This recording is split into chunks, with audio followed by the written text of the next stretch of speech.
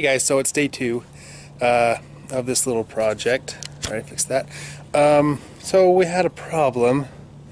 Left my head out here to drip dry after I kind of sprayed off the little pieces off of it. I had to go do some stuff uptown. Came back and my dog had found my head. So we're gonna do a dog skull next. I'm just kidding. But she trashed this skull. I'll show you guys what it looks like in a second. Just a reminder, do not let your dogs anywhere near the skull. It's kind of my fault. I left it where she could get it. I didn't think she'd bother it since I took everything out and off of it, but apparently she did. And you think I'd learn from my mistakes, because this has happened before with my dad's dog. Anyway, so we're still going to go with the plan. She didn't hurt the Velvet, which was the whole idea about this video. Will Velvet stay if frozen for a year? And that was the plan. So we don't really care about the skull so much, but I did want to go ahead and show you.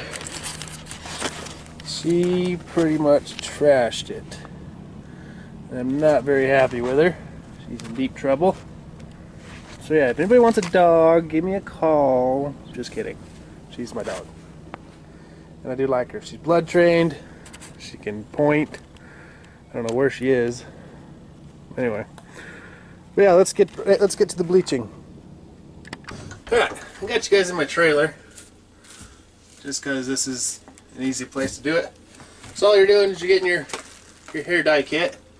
All you want is the peroxide out of it. And that's it. Shake it up. Make sure you got gloves. Roll up your sleeves. Don't get this stuff on anything you don't want dyed or bleached or anything like that. Put your gloves on. Have plastic ready, like a trash bag or something. What you do, put your gloves on.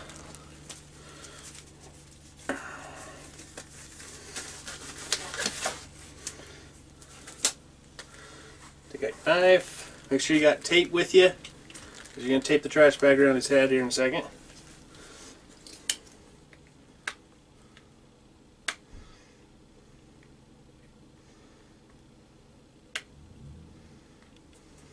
Like that. And all you're going to do is pour it on there and rub it on.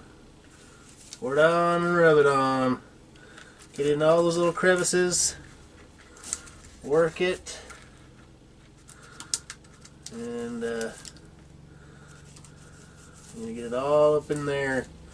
Nice and deep, like, as they say. You want to get it everywhere. You just want to put a little bit on and rub it in with your hand. You don't have to just coat the whole thing. And you can if you want to. It's just it's wasteful. This stuff can go a long ways. I'm gonna get inside the skull. Let's tilt it up. It was easier to tilt up when I had a nose. Rub it in there. Nice paying attention. Anyway, pretty much it's that simple. Just put the peroxide where you want white. Alright, easy, huh? Alright, now we're gonna flip it over. Oh shoot. Don't touch the horns. Make sure you get on the bottom of them teeth.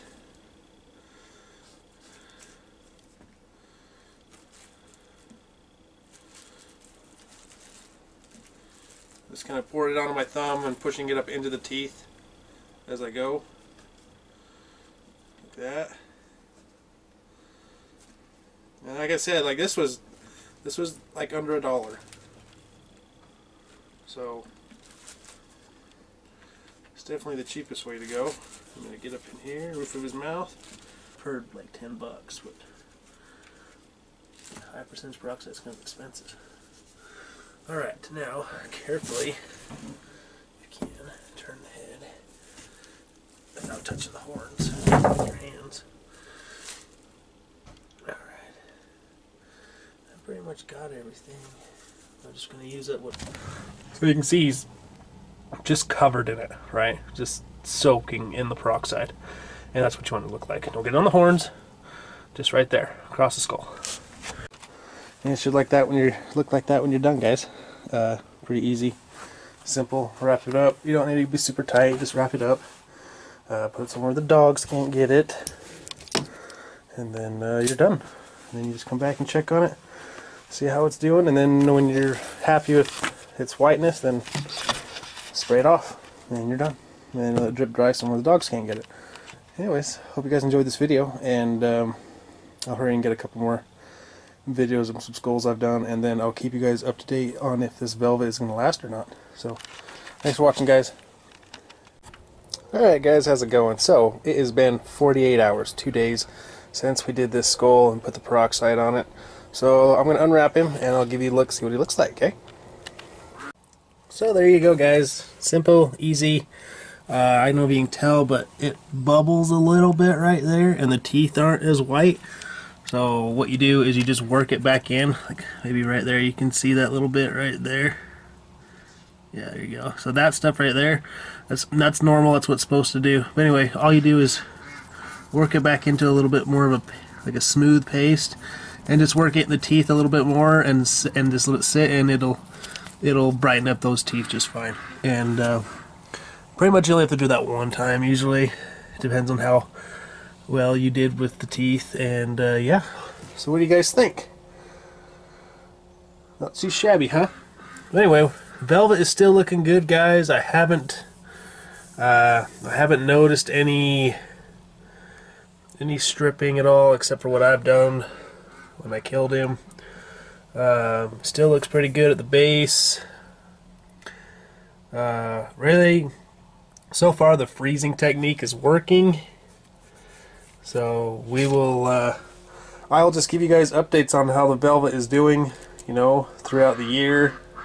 Maybe I'll do a video, you know, a couple of years, hopefully, if this thing's still going on. But anyway, hope you guys enjoyed. But yeah, the velvet is doing great. It's been out of the freezer for about 3 days now, so it seems to be doing pretty good. Yeah, well, hope you guys enjoyed. So be sure to subscribe, guys. Hope you guys like this video.